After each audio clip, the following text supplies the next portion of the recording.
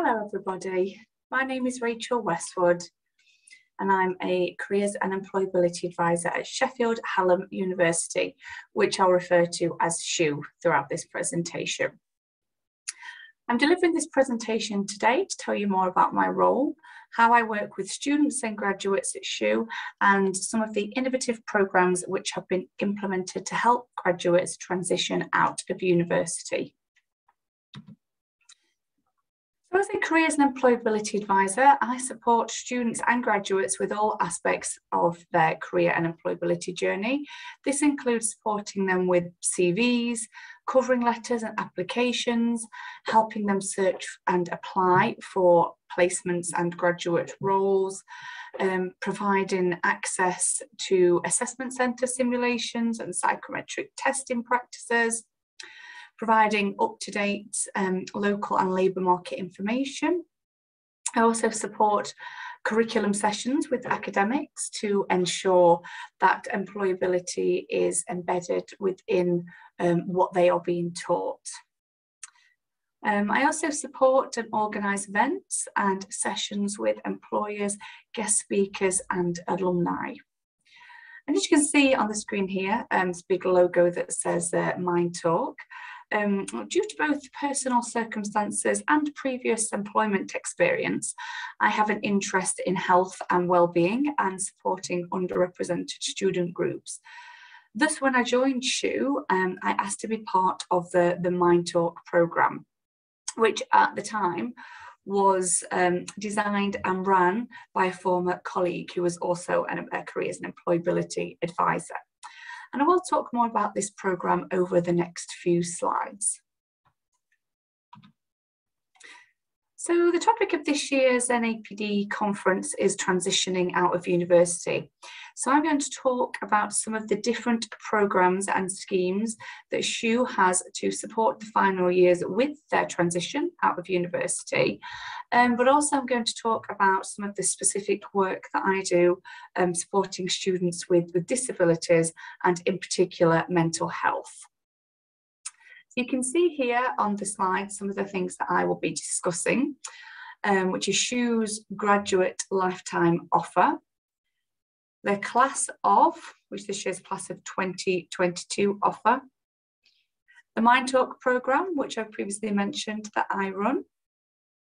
I'm also going to tell you a bit about the collaborative work that I have been doing with the wellbeing team and some external collaborative work. And then I'll just be finishing off by talking about how we would still like to progress with supporting graduates into the world of work and transitioning out of university and what some of the future plans are. Just going to have a look at the class of 22 and the lifetime offer. So since 2020, all SHU graduates have a lifetime offer to the Careers and Employability Service.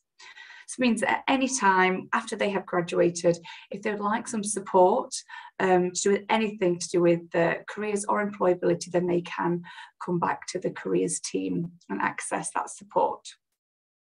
Unfortunately, that offer isn't replicated in other areas of the university. So the wellbeing team, for example, the international team don't offer that lifetime offer, but we do. And that was something that university put in place to the pandemic, in response to the pandemic.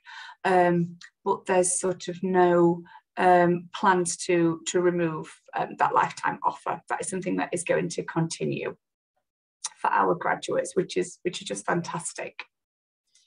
Okay, I'm just going to click onto that link so a little bit more about the lifetime offer and how we support graduates. But I'm just going to stop sharing and reshare that website page.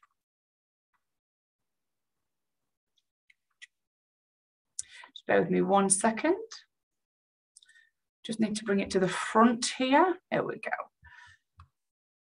My internet pages, and then I'll be able to screen share it. Okay. It's going to go back to graduates here. Hopefully that's all loaded for you okay. So this is the graduate page of the Sheffield Hallam University website. Okay. So as part of the package to support graduates, quite a lot of the information is listed on this webpage here. So it's called GradVantage, and that's the lifetime offer to students. And so all communication and marketing materials that go out to students to discuss that and to remind them of the support that is available, it is branded as GradVantage. Since September, we have bought into the Handshake platform, where we advertise all jobs, regardless of if that's part-time jobs, placements, graduate jobs, internships. We also put all our events and sessions on Handshakes for students to book. Graduates can still access this as well, so they can still see all the jobs that we come across and we post on there, and they can still see any workshops and sessions that they might want to attend as well. They can still access the online careers tool. So we do have Careers Centre 360. We have Graduates First portal with the assessment centre simulations. The Careers Centre 360 can look at CVs. There's a whole host of resources which they can still access, as well as being able to still book one-to-one appointments or practice interview with a careers advisor as well. So they can still access that service, which is just fantastic. So as part of that, every year, the university offers RISE internships, and that's where our employer partnership officers work with SMEs, so with small and medium enterprises in the city, in Sheffield City region, and put together different roles which students could go into to do internships. There's an example down here of some that were available. These RISE roles are initially offered out to any final year students who fit under the widening participation label.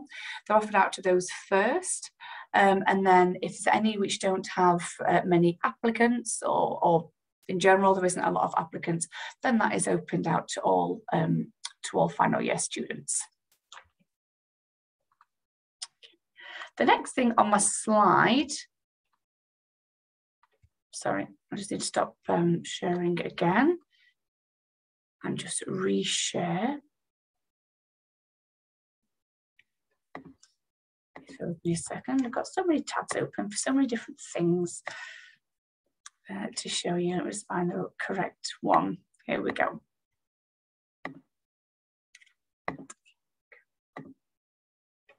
So I mentioned before that working collaboratively with wellbeing, and I will talk a little bit more about some of the other things that we are doing. But also as part of the class of 2022, we have put together a two-part session, so 2 afternoons on a Tuesday and a Wednesday. And as part of those sessions, myself and the wellbeing team will be talking to students about practical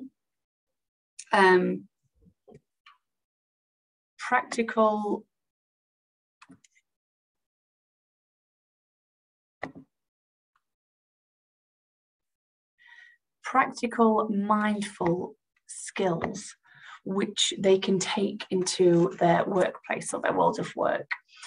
And I will also be talking about some real life situations where you can use those skills and they can help you at work. So just to read the description here, it says it's a 2-part workshop, part of the class of 2022 offer in collaboration with the SHU Careers and Employability Service. It aims to provide you with the psychological skills to support your well-being as you transition into the workplace, and it will help you feel more equipped to successfully embrace the career opportunities and challenges ahead. I won't read all of that description there. As you can see, just sort of goes into details about what's in the first part of the session and what's in the second part. And also for both of these parts, we have got an alumni attending, so 2 separate alumni. On the first day, we have an alumni who has set up her own business and has also dealt with anxiety for the past decade. She's there to talk about her transition and how she transitioned from university into being self-employed. The second day, we have an alumni coming who is just about to start her solicitor training in June. That commences in June, and she has been experiencing imposter syndrome. So she's also going to talk about her transition into her further training and work, and what both of them, what mindful skills they use to support them. So that's just something else that we are collaboratively coming together to support these final years as they transition out of university. I'm just going to stop sharing there and just go back onto the presentation slides. Okay. What we're really trying to get across in these sessions is really trying to break down that misconception that a lot of students, especially final years, think and believe that's portrayed in the media, that they will be jumping, straight out of university straight into that graduate job. Now, for a small portion, that is what happens, but for a lot of students, it's a lot longer process than that, and it's more of a wiggly process. It's a lot of stepping stones to get from A to B, not just that one clear jump. And those stepping stones are an accumulation of different experiences, different activities.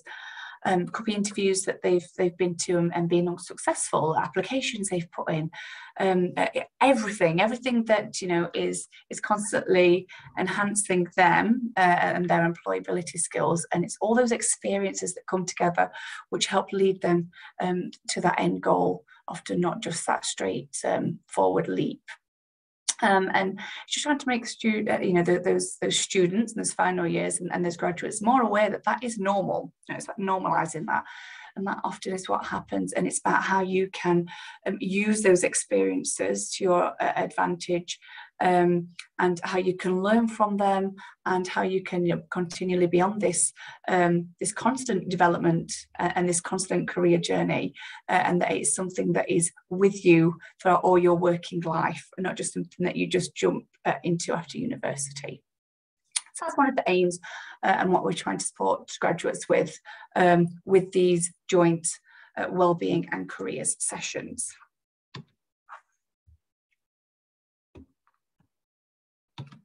Okay, let's go through the slides. So just to talk a little bit more about Mind Talk in particular. So as I mentioned at the start, I originally joined a colleague on this programme who's then since left. So it is myself that is running the Mind Talk programme now. So the programme is aimed at supporting students and graduates who have a mental health condition. And to take the wording from the Equality Act, a mental health condition is considered a disability if it has a long-term effect on your normal day-to-day activities, which is defined under the Equality Act 2010. So as part of the programme, I put together a series of sessions, usually 3, which are designed for final year students. And these are broken down into 3 separate topics. One, which is looking for disability confident employers. Second one, which is disclosing a disability. And the third one, which is graduate employment. Okay. These sessions are promoted via social media channels, internal departmental communications to students, and a direct email to those that have specified they have a mental health disability on their SHU enrolment form.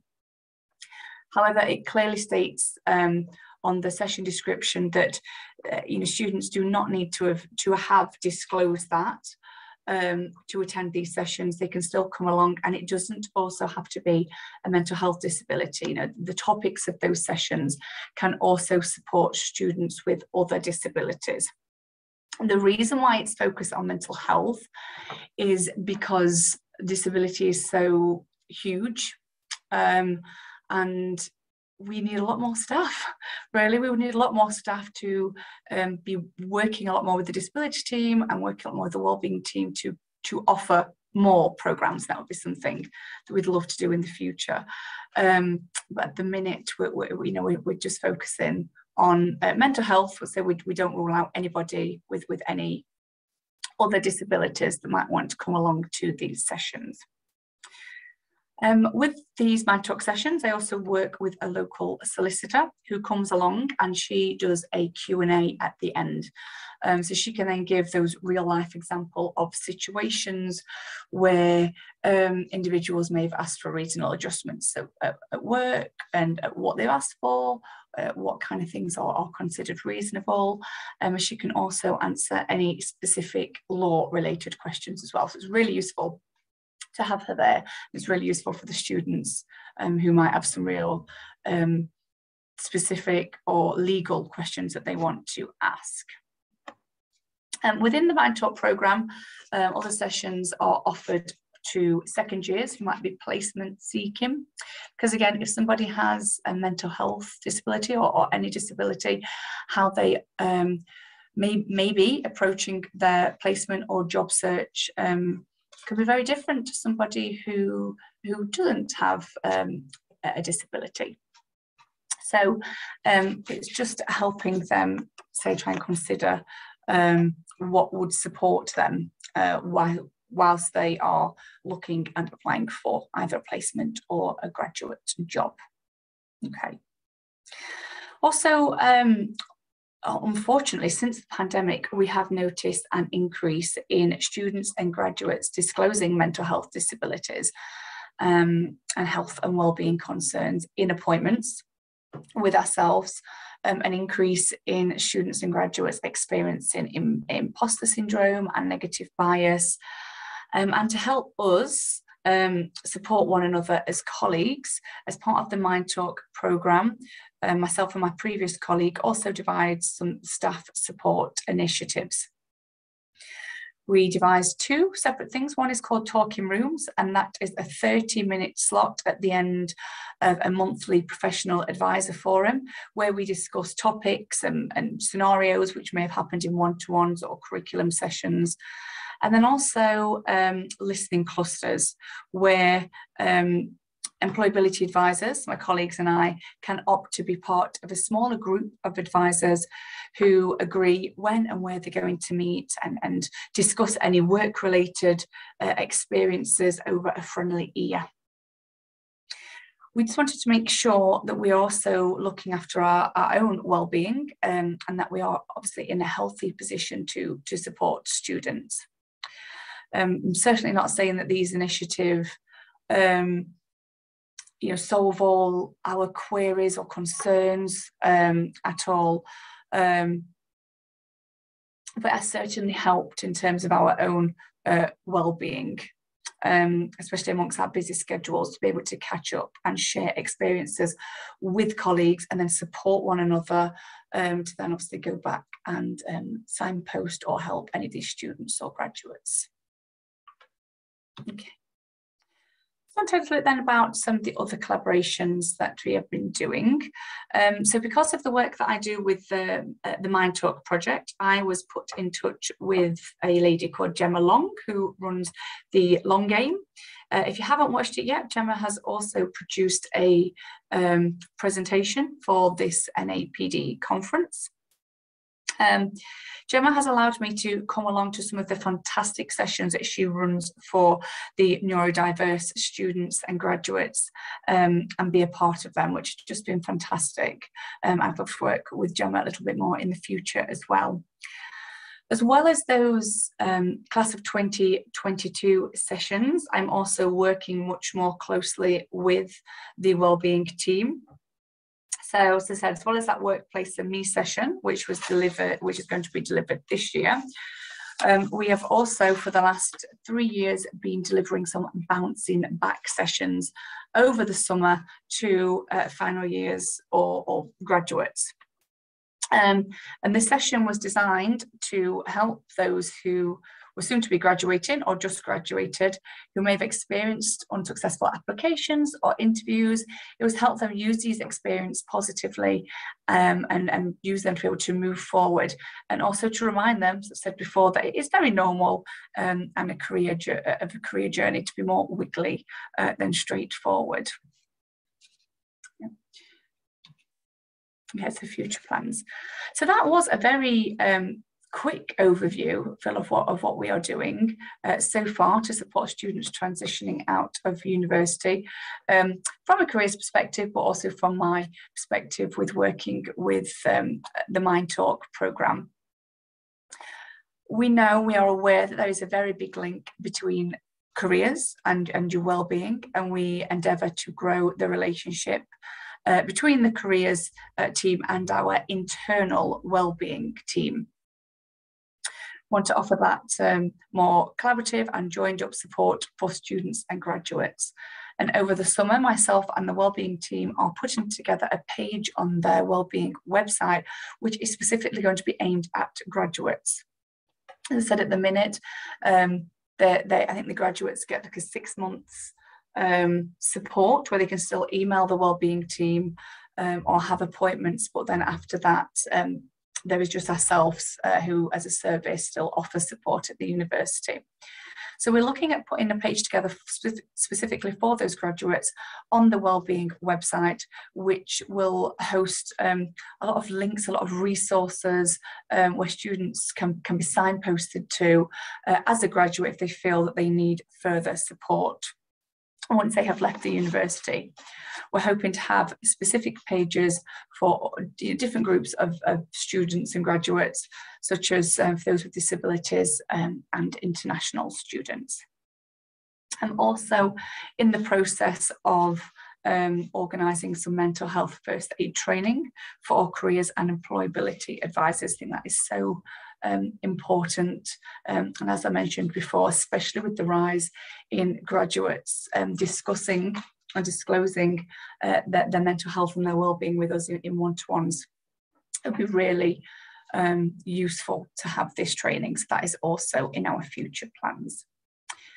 Thank you very much for listening. If you have any questions in relation to anything that I've discussed today, please get in touch. My email address is r.westwood@shu.ac.uk. Thank you very much.